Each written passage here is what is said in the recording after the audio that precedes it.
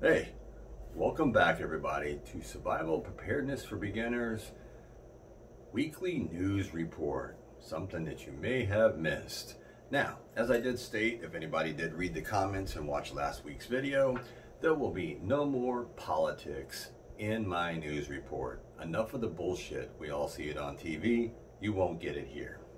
So, we're going to start right off. I want to thank everybody for watching my videos, tuning in and watching the news on Sunday at 11 a.m. Today's October 18th, 2020. And let's get rolling on the news.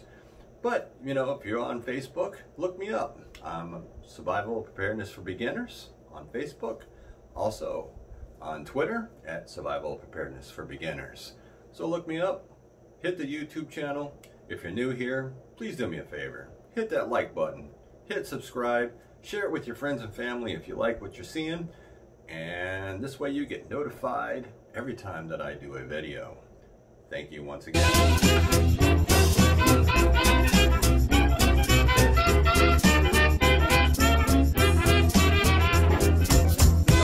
We're going on the fun fact of the day. All right.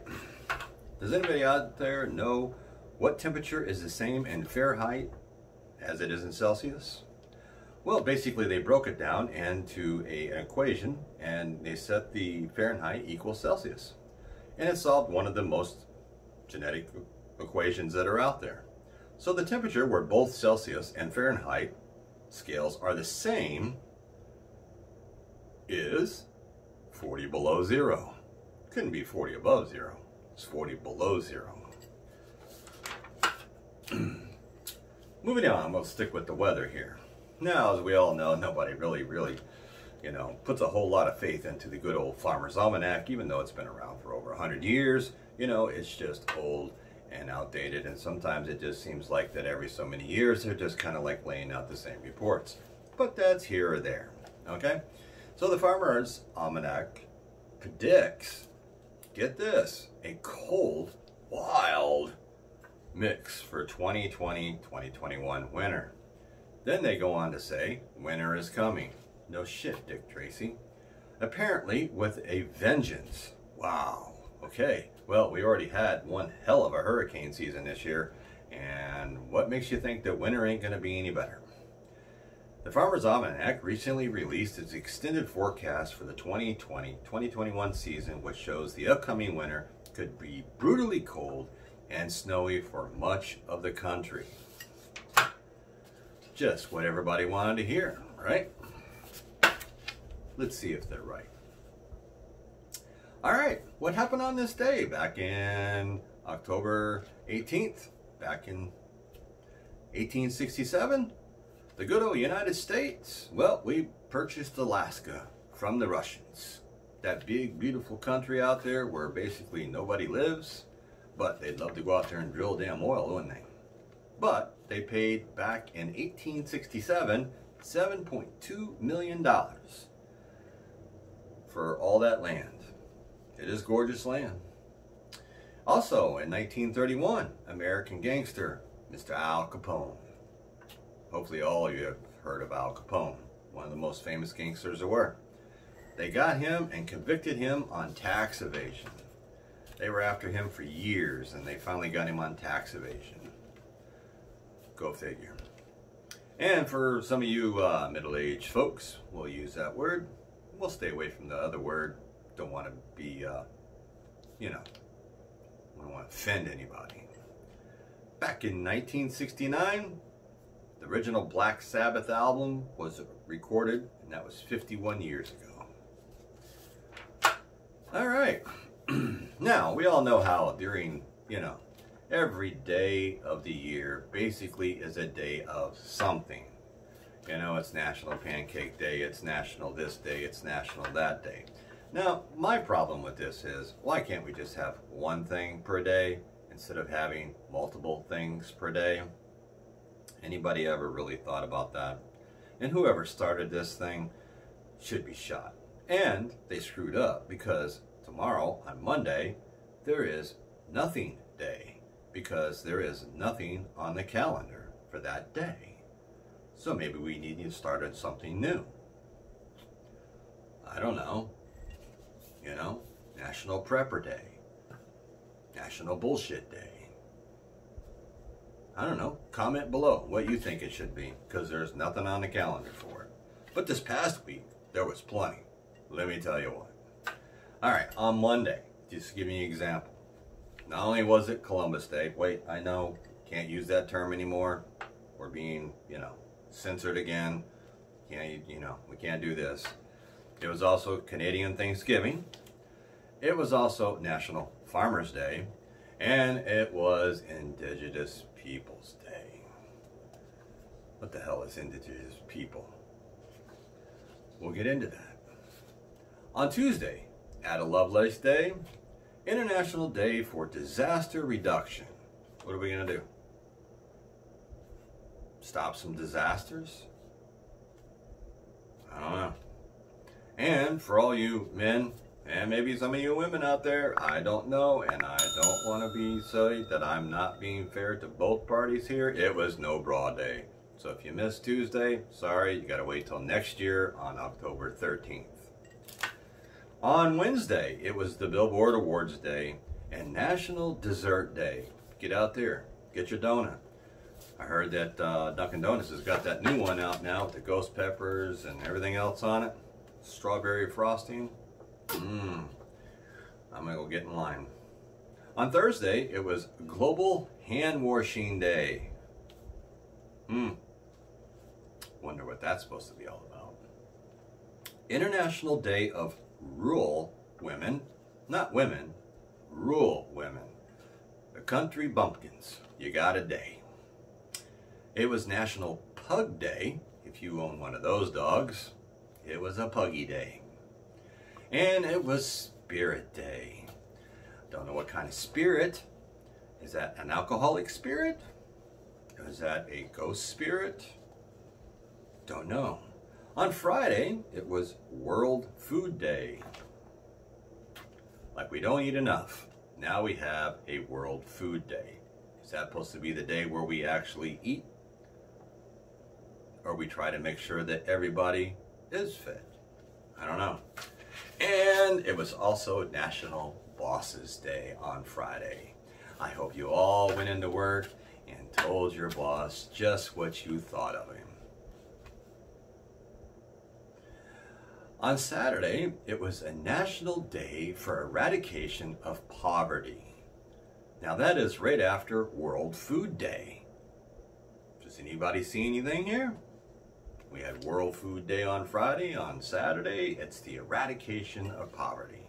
Why didn't they put eradication of poverty with World Food Day? I don't know. The best thing out of the week on Saturday was National Pasta Day. Who doesn't like some good pasta? All right, moving on. Now let's deal into this, we'll dive right into this Indigenous Peoples Day history.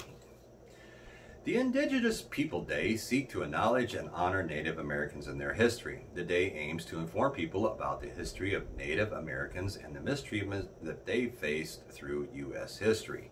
Now we all know, if you know anything about history, and if you paid attention in school, I don't know about so much nowadays with all the crap they teach, but for us older, middle-aged folk, sorry, you know, we all know how the American Indians and stuff really got screwed when we all showed up. So the Indigenous People Day was first observed in 1989 by the governor of South Dakota. He had to back a resolution to change the controversial Columbus Day to Native American Day. Now, Native American Day would have been pretty cool. I could have dealt with that one there, you know, but now it is known as Indigenous Peoples Day. I don't see a lot of t-shirts with that out there. It says Indigenous Peoples Day. Maybe I gotta get a hat made.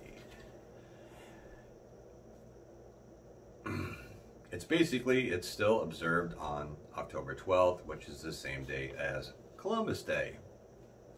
So however you want to look at it. It's Columbus Day. I don't know. Same day. It could be the Native American Day, and it could be Indigenous People Day. Take your pick, enjoy the holiday. All right, this past week was also Amazon sales days, and as usual, you know, they turned out a record profit.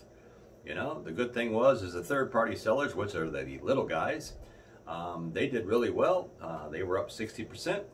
They estimate that they grossed $3.5 billion. But the company as a whole on Amazon Prime Day did rose 45% over last year to $10.4 billion.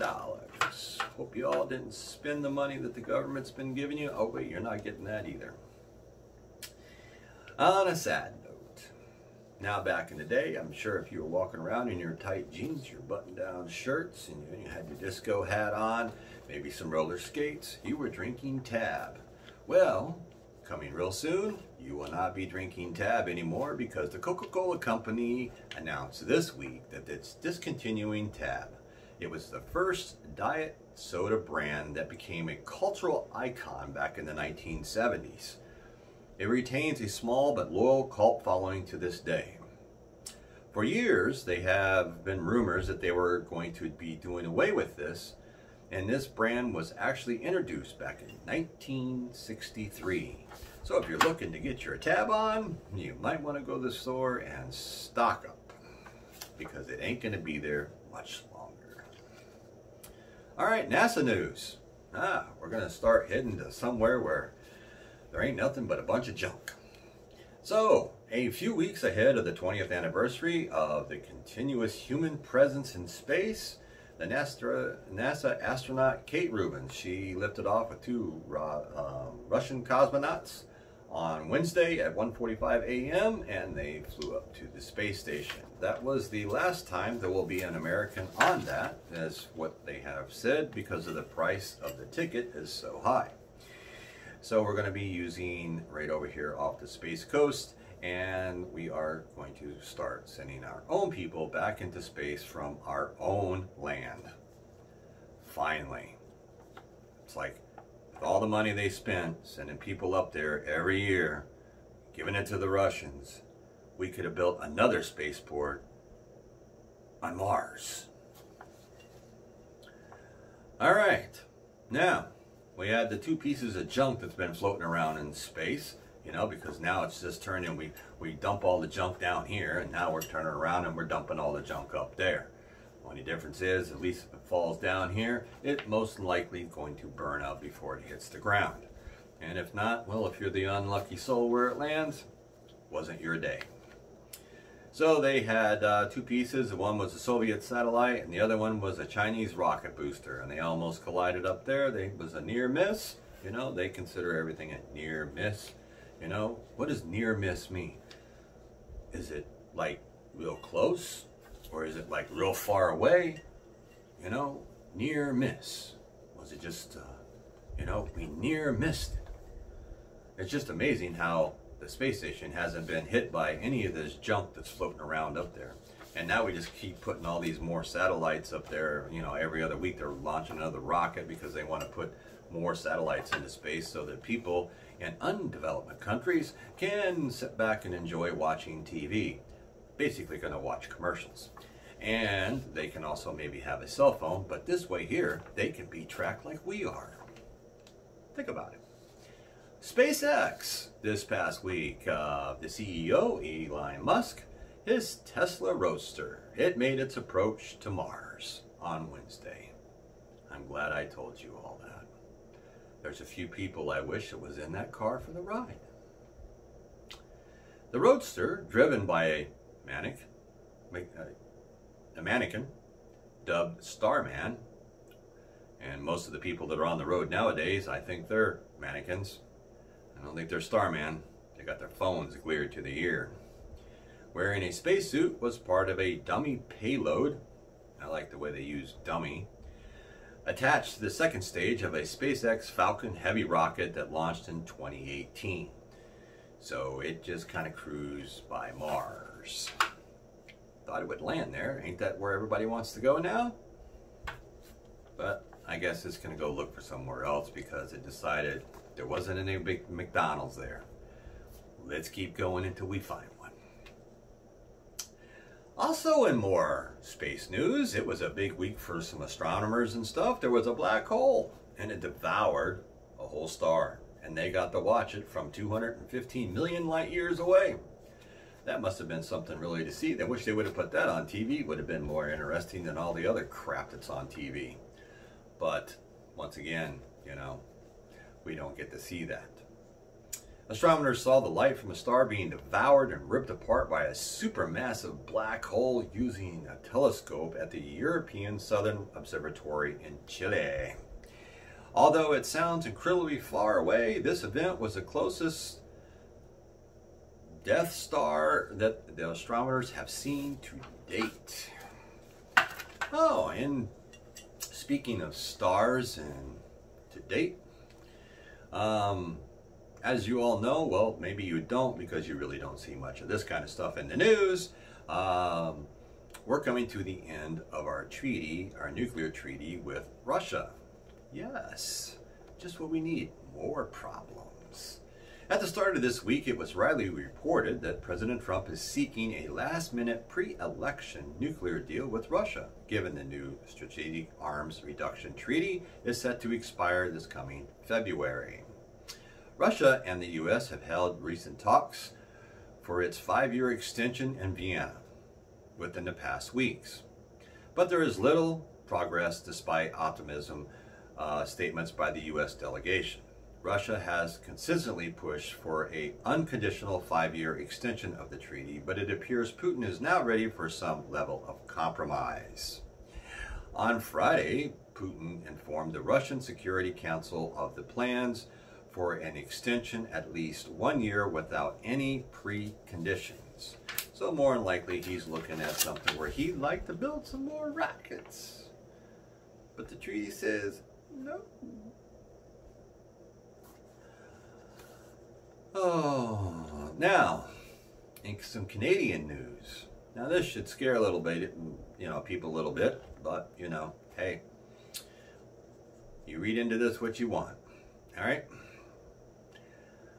The power mad state, the governors and the prime ministers across Australia, the US, and the UK, Canada, and New Zealand may try to push another Dan Andrews style second wave virus attack as part of the Gates Rockefeller World Economic Forum push for global vaccination and the Agenda 21, the new normal and the new economy. Everything is going to be new, folks, but wait till you hear what they're going to take from you to be new and normal again, and it's bullshit. The Canadian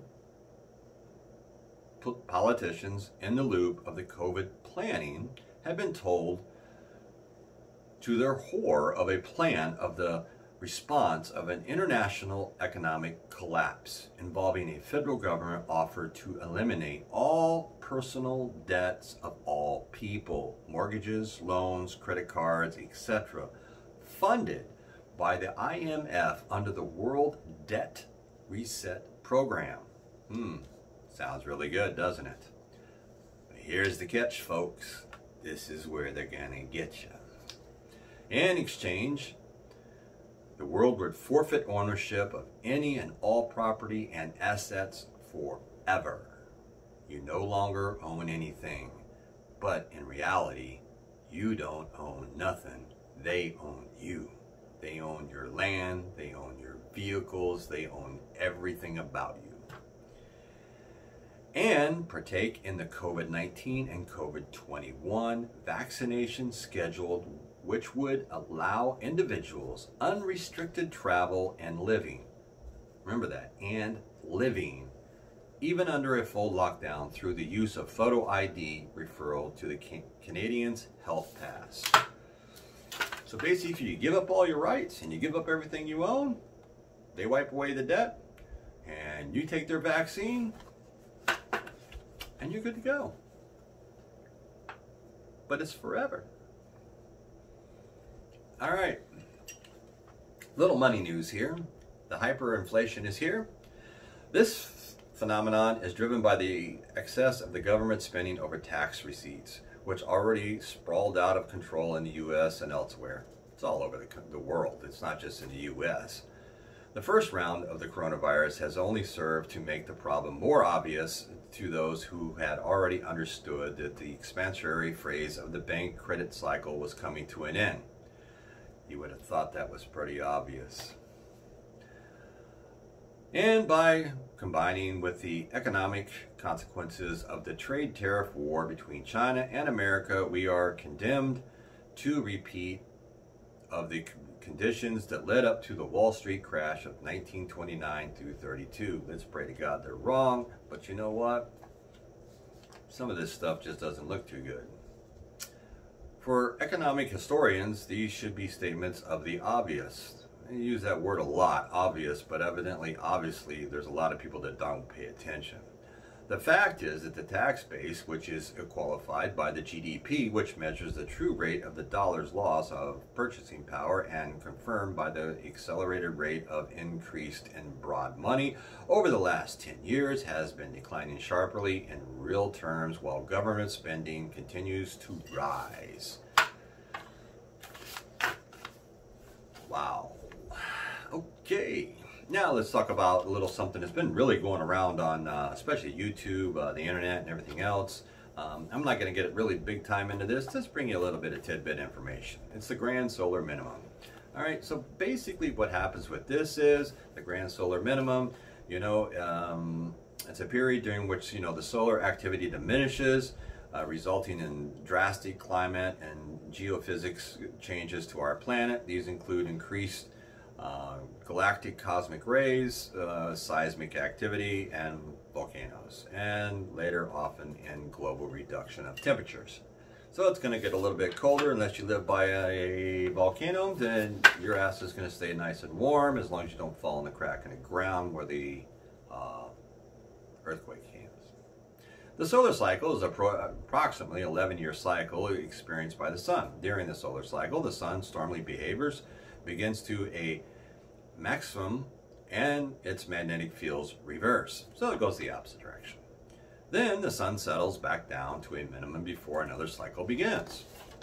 So it's kind of like, you speak of these cycles and stuff, and it's kind of like your monthly thing.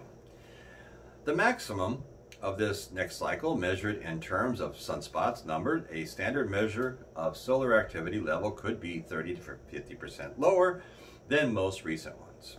The agency results show that the next solar cycle will start in 2020, which we're in right now. This has been such a great year, hasn't it? And it's going to hit its maximum in 2025. All right, in London, concerns are mounting in Europe, and countries smash records on their daily coronavirus cases, and World Health Organizations warned that the daily death toll on the continent could reach 5 times its April peak within months. Wow, isn't that just some great news in 2020? The Roadster's looking pretty good in space, isn't it? Continues that the managed to contain the infection rate through the spring lockdowns and begin relaxing measures are watching the virus return with a vengeance. No shit, Dick Tracy. With Germany, France, and the Czech Republic all reporting record case numbers in the past 2 days, the fall and winter surge continues to unfold in Europe with increases in the daily cases and matching percentages increases in daily deaths. And in this country, we don't see what's going on in all the other countries, so we try to get ahead of the ball. No, we like to be behind the 8 ball. In the dark days of the coronavirus pandemic, with the death toll of 1 million was still unimaginable, there was one bright spot. One bright spot. Just one bright spot this year. And it appears that nature appeared to be healing itself. With humans under lockdown, stories calculated that about unusual animal sightings. When we're not out there polluting and all the stuff that we do to this planet, it's going to heal itself. It's kind of a common sense theory. If the pollution isn't out there and we're not out there destroying it and tearing it down and tearing down trees and everything else, the planet will heal itself. It's going to heal itself one of these days, but it's going to do it when we're gone. You know, they had these, there was all these sightings and stuff, the wild goats taking over towns in Wales, and there became a joke about the public's, you know, thirst for signs of regeneration. The idea of nature resurging offered relief from the worries about the pandemic's human suffering and hope for the planet. We have hope. Was nature still capable of healing itself? It's just given some alone time. Won't be long, and we're going to give it a lot of alone time. All right, and here's why. All right, if you're looking for any reason to go out and plant a tree, well, here's one. Just watch where you plant it, because somebody is probably going to cut it down and build a mall. We need more malls, don't we? All right, if you're looking for any reason to care about trees lost, this summer's record-breaking heat waves might be it. All right, trees can lower summertime daytime temperatures by as much as 10 degrees Fahrenheit, according to a recent study. We have a lot of studies. But tree coverage in U.S. cities is shrinking. Obviously, unless you're blind, you don't see it. A study published last year by the U.S. Forest Service found that we lost 36 million trees annually. That's just in our little dinky country. All right, from urban and rural communities over a 5-year period. That's a 1% drop from 2009 to 2014. If we continue on this path, cities will become warmer, more polluted, and generally more unhealthy for inhabitants. So everybody there will die, is what they're saying, because you're not going to be able to breathe the air, you're not going to be able to do anything, but you live in the big town. So go out and get your coffee and sit at the coffee shop with your mask on. That at that point, you'll have to wear if you want to survive. There are many reasons our tree canopy is declining, including hurricanes, tornadoes, fires, insects, and disease. Is there anything else we can throw in there? But one of the main reasons is they forgot floods. One of the main reasons for tree loss is that humans can't control its sensible development. Yeah, we can't control it because, you know what? We want to cut it down, build a mall, and put up in another apartment complex so that we have more places to shop. Everybody is addicted to shopping. All right, getting down to the last thing here. Another Disney release this week that it is for all its classic films like Lady and the Tramp, Peter Pan, Dumbo, all those, you know, Jungle Book, all those old movies and everything. You are now going to see a stronger advisory message warning of racial content. And that's what Disney released this week. Rather than removing this content, we see an opportunity to spark conversation and open dialogue on the history that affects us all. These movies were made how many years ago? Are you really insufficient over a cartoon? Is it really racist? I mean, come on, people. Most of these things were made before we were even born. Hello? It's been around. People need to calm down a little bit. You want to take everything away just because maybe your feelings got hurt a little. Suck it up, Buttercup. It's the way it is. Now let's end this on a positive note. If you go on ABC News, and this was posted on Saturday, if you go on abc.com and look at the news and look for the 12-year-old prodigy kid that Steve Harvey is paying for his tuition and books and everything else. He's in college at 12 years old, and it's a pretty cool story. It's a pretty interesting story, and it's nice to see that there is still some good out there in this country. I hope this kid goes far. He is studying in astrophysics, and the kid seems to be a lot smarter than you and me put together. So, this is Survival Preparedness for Beginners. Once again, thank you for joining me for your weekend review on this Sunday morning at 11 a.m. 10/18/2020. And until next week, I will catch you all on the dark side of the moon.